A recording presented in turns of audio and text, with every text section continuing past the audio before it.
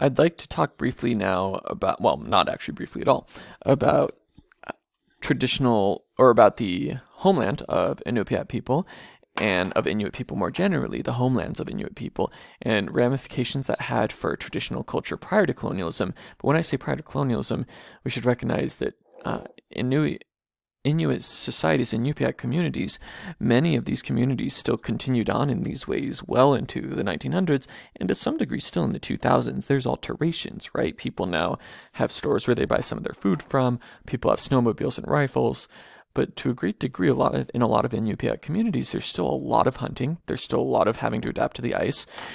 There's different forms of homes now, obviously, as far as not just the traditional forms of homes anymore, and hunting looks different, but still a lot of practices hold true still, so it's kind of a mixture of old and new, as it is indeed in most cultures in the 21st century. So let's talk a little bit about traditional Inuit culture as providing somewhat of a lens to present-day culture, again, although not thinking that this is exactly how things are nowadays. So by and large, Inuit peoples are situated in what we call the tundra, which I don't need to tell you about because you're Alaskans, but is really arguably one of the least hospitable environments on Earth for humanity. And I base that partly on the fact that it's almost the exact opposite, environmentally speaking, from the place where humans ostensibly evolved from, which anthropologists believe to be Eastern Africa. So if you think of Eastern Africa versus the tundra, they really could not be more different from each other. And indeed, the tundra is very difficult in a number of different ways. It's effectively a frozen desert for considerable parts of the years, even when it's not a frozen desert, even when it's not sort of covered largely with ice and permafrost. There's very small plants during the half of the year or so where it's not ice covered. There are large mammals, which is good, but there may be, not large mammals just everywhere all the time, always. And there's challenges to living in the Arctic, and you might think about that, and you might pause the video and list some of what those challenges might be. I've got here let's see if this pulls up properly. I've got here on the side, it says, so you think Anchorage is cold? Because I know a lot of us listening to this lecture probably either live in Anchorage or on the peninsula, and I'm going to show you a little bit about the weather in the city that we formerly called Barrow, Alaska, now called Utqiagvik, which is the northernmost Alaskan city. So if we look at Anchorage weather, Barrow's weather, a little bit of things to note. Let me find it. The average highest temperature for the whole year in the middle of July is 47 degrees. It is common in January and December for it to get as low as -20 or -10. According to this classification system, it never really gets above, quote, very cold. It ranges from frigid to freezing to very cold. And you have cloudy for significant portions of the year.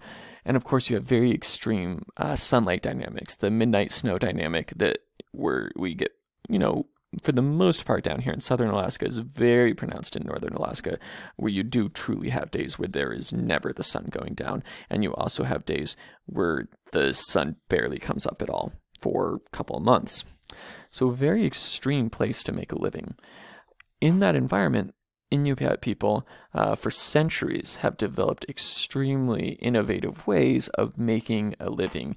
Even if it is not the place where humanity biologically rose from, culture has provided the tools and biocultural changes to allow for Inupiat people to live, and Inuit people more generally, to live in this extremely inhospitable environment. Traditionally, Inuit society was generalized hunter-gatherers or generalized foragers, which is a term for anthropologists. What we mean by a generalized forager is, well, it's easier to explain what it's not. So specialized foraging society would be a group like Klamath and other groups in the Pacific Northwest, where they eat a lot of different foods, but salmon is a huge portion of the diet, as would be berries. So you're heavily focused on a few foods. Generalized hunter-gatherers like Inuit traditionally would have been eating lots and lots of different kinds of food, and the environment, despite its inhospitality in some ways, has a lot of different foods. Sea mammals, in some Inuit villages, you're kind of right where Walruses come and migrate through. Other kinds of sea mammals, whales, shorebirds like murres and auklets, variety kinds of seals, fish such as cod, polar bears, which were sometimes hunted, caribou, muskox. You also do have a number of plants for about half of the year, 4 to 6 months. So roots and plants and grasses and berries in the tundra environment during certain months of the year. Now, and there was also a tendency to kind of do an all of the above approach where you had some aquatic hunting, people going out in kayaks and hunting whales. You also had ice hunting where you drill a hole in the ice or hunt seals on the ice, and then also terrestrial hunting. And that would sometimes be seasonal, where during the summer, it's like what the book was, what your reading was talking about, sort of in the summer, move into a summer camp, which in the example from the book, like right on an island where you've got really good access to things like the walrus hunting, that would be the winter grounds, good access to these kind of aquatic mammals in ocean water that's not going to freeze as easily, and then the summer moving inland and making use of things like those large mammals and stuff that you can hunt easier in the summer. But again, it's a difficult place to live, and again, inhospitable, and I don't mean to say that to be insulting of the tundra, and also, of course, that's a cultural judgment, because if you grow up in the tundra might not seem inhospitable at all, but from a human biological perspective, it's a difficult place for humanity to have set up shop, because you kind of have 6 months or so, sometimes less, of this, but you have about 6 months or more of this, and that actually raises a pretty significant quandary in terms of how do you keep a healthy diet during the 6 months or so, which are effectively winter, because of course humans are omnivore. I forgot to put an S there, so it literally says humans are omnivore. As if we're all one omnivore. Humans are omnivore. I'm talking like one of those stereotypical cavemen in a TV show or something. Humans are omnivorous is what that should say. We are, not only do we eat both meat and plants, but to a great degree our bodies like to eat both meat and plants, which is one of the reasons why if you eat a vegetarian or a vegan diet, you have to find alternative sources of protein. And of course, the Arctic tundra poses almost the exact other problem, which is that for about 50% of the year, plants are mostly absent. So where do you get all the things that you would normally get from plants? Carbs, fiber, vitamins, especially vitamin C, which prevents scurvy, which nobody wants that. So there was a study done back in the 40s, which of course people were still pretty much entirely reliant at that point on hunting gathering, by a scholar by the name of Stefansson. I don't know his first name, so let's just make up a cool one. Henry Stefansson.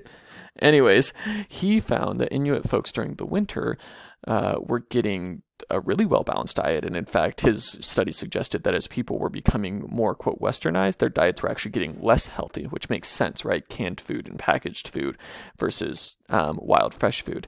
But again, what about carbs and vitamin C, and it's kind of those basic things you need to keep going? He pointed out that sometimes certain kinds of raw meat was eaten, which I do not recommend doing this at home. Your professor is not encouraging you to eat raw meat, but certain kinds of raw meat that were eaten that were safe to eat, and Inuit people were using the types that they knew would be appropriate and in the ways that they knew would allow for that. And with certain types of raw meat of certain types of marine mammals, you get a lot of glycogen on the surface of their skin, and glycogen is essentially a modified form of glucose. So there's your carbs. It might be a little Atkins diety in the sense that it's very low carbs, but it's carbs. And then you're getting vitamin C from eating whale skin and a certain kind of seal's liver, both of which contain vitamin C. And so you prevent scurvy, and you still got your carbs going. Pretty freaking incredible. And that is my scientific opinion. It shows us the versatility and adaptability of culture and the tremendous amount of dietary knowledge that would have been required for Inupiat people to figure out the best possible way of using very limited resources during the winter to meet basic dietary needs. It suggests, I think, something that we don't always realize, which is the extensive dietary knowledge that cultures possessed long before there was a formal science called dietitians. All right. There was also complex technology used to make use of this environment. Fishing, boating technology, that's somewhat obvious in the sense that we've talked about it with in the Alutiiq lecture, but kayaks as an incredibly good, mobile, fast-moving, agile form of boating that allows one or a few hunters to get out into the water, to get there quickly, to navigate well, to find the animals that they're hunting. There's other things as well. Traditionally, Arctic wolves would have been a competitor for kills. Like you kill an animal and then Arctic wolves come and gulp it up, and nobody wants to be fighting wolves because generally speaking, a wolf can take out a human, all things considered, if the human's not armed with a firearm, and maybe even if they are. Now, of course, humans and wolves don't thankfully fight all that often, but the concern here is not fighting so much as meat scavenging. That wolves would be scavenging kills if you're maybe, let's say, you've got a kill there, but they sneak up on it, or you're away for a minute, you've gone back to the village to get something and then come back, whatever the case may be.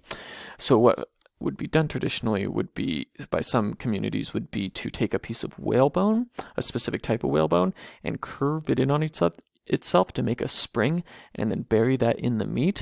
You know where it is, and you obviously take it out before you eat the meat. But if a wolf happens to come along and do what wolves sometimes do, which is wolf down their food, swallow it whole, then the little spring does what a spring does in springs, and presumably in their neck or their stomach, and kills them. And pretty brutal for the wolf, which for me as a wolf lover is a little hard to hear, but also you completely understand why this would be done to protect one's kill, and the idea would be you would sort of get rid of nuisance wolves by doing this. Maybe there's specific wolves that are sort of predisposed to eat human food, and you're kind of getting rid of them. And of course the housing technology, I'm not sure that that's the case or not, but that would have at least perhaps been part of the theory. Obviously, clothing traditionally was fur-based and allowed people to live in what is often sub-zero temperatures. And although today Inuit people, of course, may or may not wear clothing like this, most people would probably not be wearing clothes like this and be using other kinds of jackets. But furs are still used sometimes, definitely, because they're kind of hard to beat a fur as far as being warm in the Arctic. So again, culture kind of providing the means of survival. I also thought it was interesting here that you can see even through decades of cultural change, kind of these common brown and white alternating stripe patterns, also sort of the diversity of different clothing types between different groups and even different people within the same group. Maybe the coolest, at least from my perspective, technological adaptation of Inuit people would have been igloos. And I want to clarify what I mean by technology, by the way. You may have been surprised that I was referring to kayaks and whalebones and igloos as technology, but you shouldn't be. Technology, from an anthropological perspective, does not need to involve running off of fossil fuels or electricity. Indeed, it's a very ethnocentric and parochial perspective to think that that's the only type of technology. Technology is material artifacts that humans have crafted to be useful to them. And in that regard, you do not need to have fossil fuels or electricity or something like that to make a form of technology. And indeed, we should regard these types of technology as every bit as sophisticated in their own right as, let's say, a microprocessor. They're sophisticated for different things. A whalebone trap for a wolf cannot allow you to check your stocks on your laptop, but on the other hand, a laptop cannot allow you to protect your food for your family, generally speaking. So different technologies do different things, and they're equally sophisticated, and they've both come out of hundreds of years of invention and adaptation and people tinkering. Igloos are no exception. Igloos are incredibly smart adaptations to the Arctic tundra. In many ways, they replicate a snow cave, if you've ever built a snow cave while hunting, but they do it better. They are carved out of blocks of ice, which are, you do a ring of ice, then you do another ring of ice that comes in a little bit, then another ring of ice that comes in a little bit more, and eventually you get to the point where you're at the very top and the ring is very, very small, and then you put it would kind of topple in on itself for all the way, except for you put a keystone ice block in the middle of it that kind of causes counter pressure. I'm not an architect, don't ask me to explain this, but it causes counter pressure and it keeps everything together. And then you carve a hole in the top brick that allows for heat to escape and air to get in. So heat to escape, like if you've lit a fire or something inside your igloo, and then air to get in so you don't suffocate to death. Pretty awesome. Not only is it pretty awesome, but there's some interesting additional things that make it really awesome. One of which is that Inuit people traditionally would be building ice beds, and of course I suppose some people still do this, although it would be much less common nowadays. Nowadays, most folks would be living in just other types of frame houses and things, but ice beds where you have these like carved blocks of ice that you then put a blanket on and sleep on that. And the point there is that you're elevating yourself towards the top of the igloo so that you're where the heat condenses, right there in the domed top of the igloo, which is really cool. You have a passageway to get out over here, sometimes a window built into it. Another thing is that people's hot breath. I don't know any other way to say it. Maybe it's because it's too late at night, but people's hot breath, as humans have hot breath, and their body heat causes the walls to melt, which you would think would be a problem. Like you would only have an igloo for a day, except for then people go out during the day, and so during the day it freezes over again and just makes another actually more solid form of ice now. So it kind of provides insulation actually. Really, really cool stuff.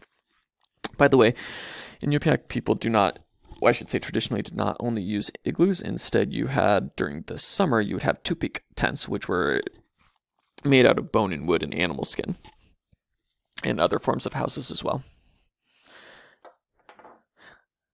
Let's talk now briefly about Inuit traditional spirituality, which I call sacred nature, shamanism, songs, and stories, all of which would have been involved in Inuit society traditionally, and some of which still carries on in different ways in Inuit communities, and it's going to be for some people in some communities more than others. So traditionally within Inuit society, you have Ankakaks, which are shamans. Shamans is a term that actually comes from Siberia, indigenous groups in Siberia, but it's used by anthropologists to refer to a broad class of religious specialists who are typically part-time, aka they're also hunters like everybody else in their community, or gatherers like everybody else in their community, but at least part of the time they do religious services for the community, typically religious services which revolve less around salvation like in a world religion and more around practical issues such as making sure that there's enough animals to hunt and healing people that are diseased. Ankakaks definitely fall into the former category, among other things, in terms of making sure that there's enough to hunt. And one of the things that Ankakaks would do traditionally would be to cover, and I think this still happens in some communities, is to like cover their eyes and then be surrounded by people who are singing and drumming, and then go into a trance where they descend into the underworld, not like the underworld like hell, but underworld as in like down into the ocean, but spiritually, and then go sort of negotiate / communicate with the divine being who oversees the prey animals down there, and make sure basically like, hey, how are things going? Are you going to keep kind of making sure that there's enough walruses to eat and enough seals to eat, enough whales to eat? So trances were very important in this tradition and are important. Dreams are important within this context. Oftentimes sacred stories come out of dreams. And there's also a rich kind of tradition of understanding animals as sentient beings, and also as kind of, as we've talked about before, this sort of fluid dynamic between animals and humans. So there's a story here, and I'm not going to try to share it to you, partly because I'm having issues with videos popping up on actually recording properly when I try to show them during these recorded lectures, but it tells a story about a young boy who was mistreated by his grandma. He was fed dog meat rather than like good, well-cooked meat, and he gets very upset with her, and eventually I think I'm trying to remember the details of the story. It's like she falls into the water and then he refuses to save her, and she's like, "Save me!" And she's like, I'll be nice to you now." And he's like, "No, you'll be nice to me again by feeding me dog meat." And sort of she ends up sinking, and then she becomes a loon. And so it's kind of this story that acknowledges sort of a fluidity between humans and animals, where humans are transforming into animals. And I'm probably telling the story very poorly, and if so, I apologize to anyone who knows the story properly, and I'll try to make sure that next time I speak of it better. But the point here is not so much the specific stories to suggest that there's a wealth of sacred stories that establish a more blurry division between animals and humans than is sometimes established in other cultural traditions.